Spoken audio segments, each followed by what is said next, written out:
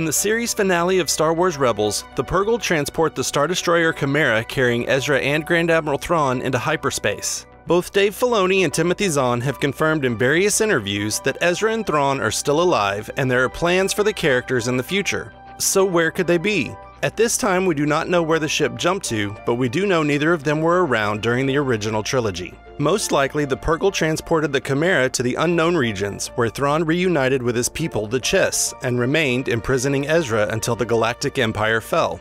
According to Ahsoka's interrogation of the Magistrate in Season 2 of The Mandalorian, Thrawn has returned and is leading at least a segment of the Galactic Empire roughly 5 years after the events of Return of the Jedi.